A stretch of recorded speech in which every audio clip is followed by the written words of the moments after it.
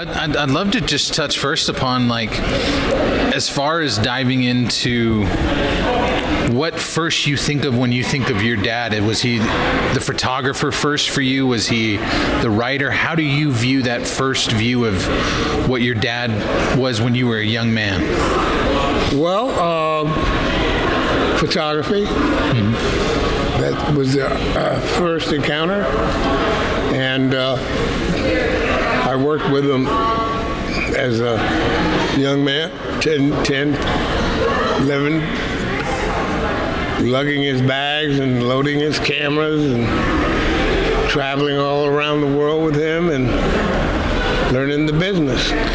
Was there a particular place you got to go that really stood out? I mean, your dad did get to go all around the world, and then later, I mean, you got to travel yourself. Yeah, I traveled with him. We went to Paris, France, lived there for about 5-6 years, and then we went to Nice on the coast, and we had a place down there, and then we went on and to other places like Switzerland, and where else did we go? We went to a lot of places because he was shooting for Life International, so they had him all over the place. As far as Kansas, what it means to you, your dad famously wanted to be buried back in Kansas. Knowing all that we've learned from the Learning Tree and his experiences, right. I'm curious, what does Kansas mean to you? And knowing that he still wanted to give a legacy back here, and then obviously the school came about, but I'm curious, when you look at Kansas, what do you view of it? Because you weren't raised out here, you were in New York. Yeah. Never came to Kansas until a particular time. He was getting old. He had family here in Wichita. So I came, he asked me to represent the family and people were having funerals and they were dying. And I represented the family and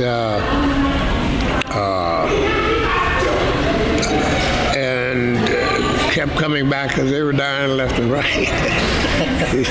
So that occurred, and then I worked with Charles McAvee and Ken Lund, who's the mayor of Fort Scott, to establish the museum, which is there now.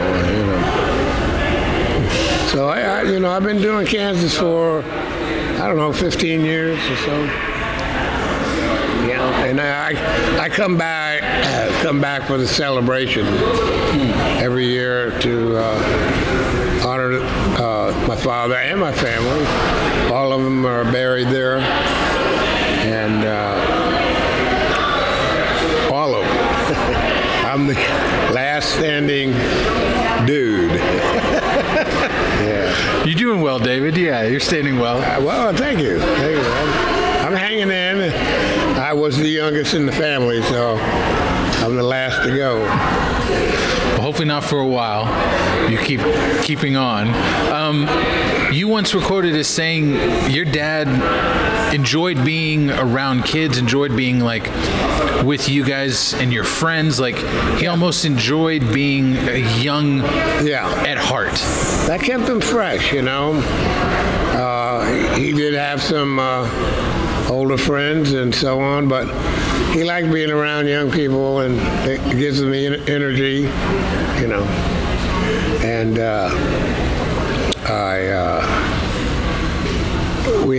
we lived out in White Plains, New York, which is about 20 minutes outside the city, and we had a house out there, and we had horses, and we just had a good time out there.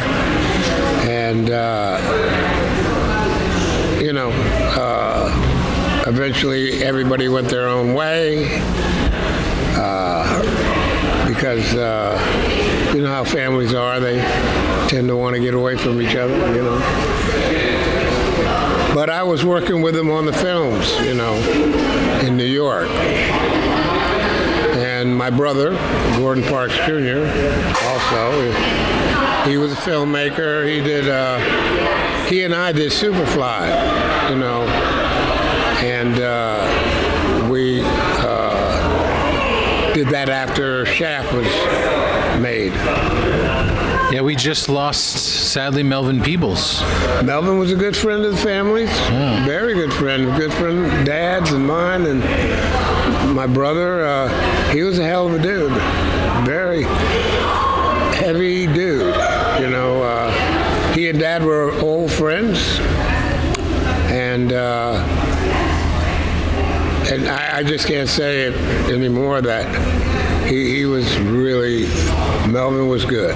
You know, he was an excellent filmmaker and producer. One of the great elements of Shaft, your dad's work, your work with Superfly, and all the films that you and your brother did, right? The music and the music in the films. There's so much wonderful time of that era captured in those films. Right. Can you talk a bit about creating that atmosphere with those films? They're iconic.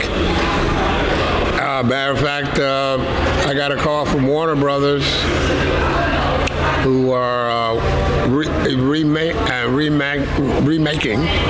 the album, redoing the album, and remastering it, and they need some photographs that I took on the set.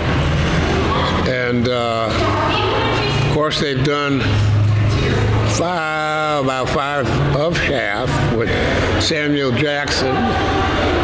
That's it don't stop, you know. It was an iconic film, and it recently was awarded the into the Film Register of the Library of Congress. So that was very nice, you know, very honorable. Historic, yeah. Yeah, historic. I don't know any film that's ever been made over 5 times. You tell me. One of those Shafts, your dad was in there. Samuel Jackson said hello to you. Yeah, Dad did a little cameo in Shaft. You know, he had a way of, he really loved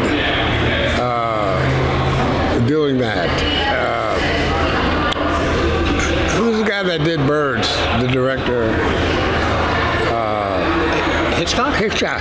Yeah, he really liked Hitchcock, you know. He did a story on him. He came out to White Plains and we photographed him. Very spooky man. Oh, very scared the hell out of me. But he was cool, and he really liked Hitchcock stuff, you know, Hitchcock films. And so he pulled a cameo now and then just to keep in tune with the deal, you know. I think your dad's hair looked a lot cooler than the bald head of Hitchcock in it. Yeah, Hitchcock was good, you know. Yeah. Yeah. I'm curious, were you able to keep any of your dad's old cameras or maybe things he used while he was filming? Is there an artifact of your dad's that you've kept? Well, yeah, I had a number of, I had some of his film cameras, still cameras, which I donated to the museum in Fort Scott. Mm-hmm. So I donated them to the museum and for an archive situation, and but I didn't have many of them. I just took a few. He gave me the film camera, Aeroflex.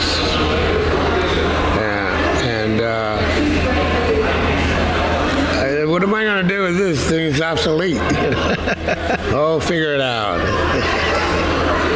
So that was. The stuff I did have, the cameras, are in Fort Scott at the museum. You've visited the elementary school named after your dad quite a bit. Yeah, when I come to Wichita, I do a little get together with the kids, and which is really cool. There's a school in Kansas City, Missouri, an elementary school I go to and talk to the kids. There's a high school in St. Paul, Minnesota. I've been up there doing interviews and stuff.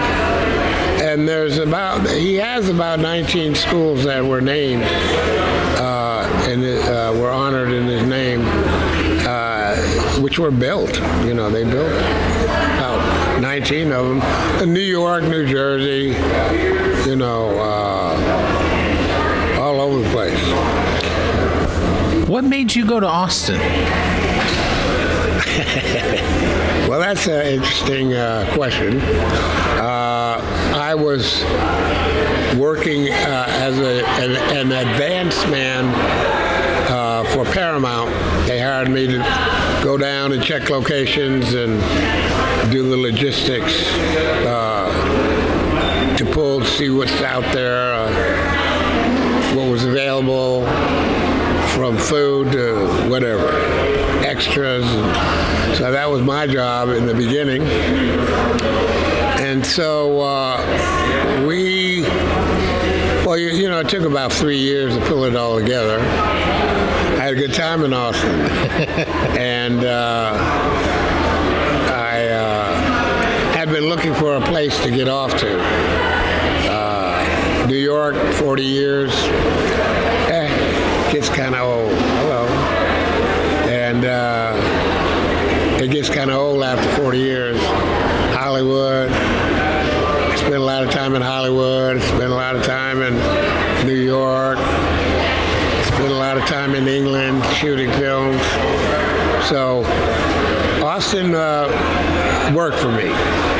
You know, I liked it, and I decided to come back after I worked on a film with my brother in New York, and it was a film called Aaron Loves Angela for Columbia Pictures, and I'm out there on the street guarding the equipment. My brother's in this French restaurant eating escargot, and I said, there's something wrong with this picture. And so I said, I'm out of here. It was cold, too. I mean, we shot most of the films in the winter. Really? Yeah. That's not normal. Why the winter? Oh, it's normal. It's normal for a film.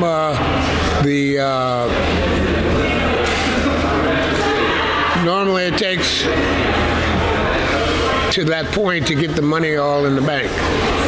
So it's a timing thing with the money. You know, so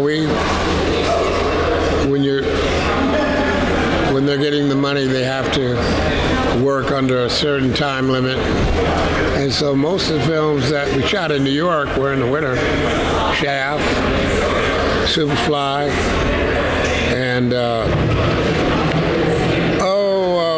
we did some documentaries. I find this fascinating. I grew up watching Sesame Street. Okay. Your dad's the namesake for Gordon, the character on the show. Huh. Knowing your dad's legacy, seeing how he crossed barriers, not just in race, but in age, like right. You have the elementary schools. How cool is it to know your dad's legacy is more than just the photos, the films, but he crosses so many barriers. You got that right. And you know, the real legacy are the kids going to school there. And when you talk to those kids, man, and they have questions that are really off the chart, and you look at their artwork and you look at their photography, and you really see the influence he has on them. He has and that's in all the schools I go to. You know, he's got a tremendous influence on those kids. They're the future, you know. People like to say I'm the future. I got my own future. I got time for his future. What do you remember about shooting Superfly? Any fun stories you can tell us? Man, I got there's thousands of them. But it was an independent film. We didn't have that much money. We had about $350,000, which is not a lot of money. And we pulled it off, you know. Everybody came together. The writer, the producer, my brother and I, and everybody else worked together to make it happen. And Curtis Mayfield came in and did the music, and it tied it all together. You know, your book, I think, is a very powerful book, The GI Diary. I'm curious. Thank you. Having told your story in that, how important is it to you to know that you've got that book out there, that you were able to get that side of the story out there for you? Yeah, I'm very proud of it. It's the first book published by a major publisher, Harper & Row. I'm working on getting a producer to make a film, you know, so I'm working on that. And so there's a film in the works on it, you know. But I didn't get it published, really. My father's agent saw my letters when I was writing him, and she thought it would, you know, this would make a really good book. And so she was responsible, Gene Young at Harper & Row, who was his agent. And so when I came back, when I was over there, I had no idea it was going to be a book. So when I got back, they told me that it was. You know. And that's the way it happened. You know. Writing to your dad, do you mind if I ask, was it tough to tell him what was going on? I mean, he'd seen a lot in his life. Yeah. But you were seeing stuff that not many people have seen. Yeah, I was. It was his advice to tell him I was getting bored with the military thing. So he suggested that I keep a diary, take my mind off it, which was a good idea, and then take photographs, you know, and stay busy, and it worked, you know. I mean, that military life can get awful bland, you know. As far as when you think of your dad now, what do you think of? What image comes into your mind of your dad? Do you think of him older man, younger man? What do you think of? Well, you know, he's known as the Renaissance man in New York. I mean, he really is not only a good filmmaker and the music and the poetry, but he was an icon, you know, and in many respects of music and poetry. And what I think of him, he was phenomenal. I don't think he ever went to sleep. You know, he just couldn't stop. And creating, you know. And being from Fort Scott, his mother, when she passed, she told her husband to get Gordon to Minnesota, get him out of here. And so he went to Minnesota and really got a good education, you know. Minnesota's good when it comes to education. You know? Just like Kansas is. Kansas is good, but it's a little bit one-sided, to say the least. Well, I think your dad helped change that just with the learning tree alone. Well, he had an influence on a lot of people, and Kansas honored him, respected him, and paid tribute to him. So he didn't want to come back, but for some reason he thought it would be the best thing, to reunite with Kansas, So that's what he did. And have you seen The Learning Tree? Yeah. Yeah, okay. Well, that was shot at Fort Scott. Yeah. And I didn't work on that film. My brother worked on it. And I was involved with Vietnam, coming out of Vietnam and everything, so. You were busy. Yeah, you could say so. I didn't realize your dad, when he was a young man, was a semi-pro basketball player. He was a bit of an athlete. Yeah, he was a good athlete. Yeah, he was a very good athlete. He played with the House of David, who were the team that the Harlem Globetrotters used as a playing team. And there's a photograph of him. One time a couple of times they used him on the Globetrotters as a substitute. Really? Yeah, he's in that outfit, man. I mean, it's cool. But he was a tennis player. Played a hell of a game of tennis. Skier. He was a snow skier. We all did pretty much those sports. Do you think that helped him stay alive as long as he did? Because he played tennis till he was much older, right? Yeah, he played until he was about 85, whatever. Well, first of all, it's a healthy thing to do. I think that when you look at the filmmakers today, a lot of them are dying because they're not healthy, and they get so consumed with film that they lose perspective on staying healthy, and they just get so much into they can't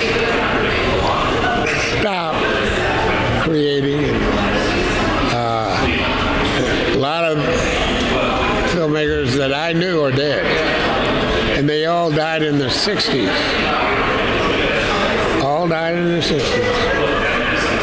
So, David, is it in y'all's genes to keep on ticking, or why have you lasted this long, David? Well, basically, I like film, like photography, writing, and I do what I like to do.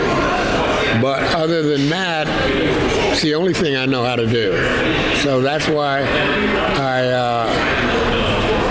I'm sitting here doing it now. So yeah, I play tennis, I play golf, I exercise, I stay healthy, and I don't get consumed in film 24/7. I take it slow and easy.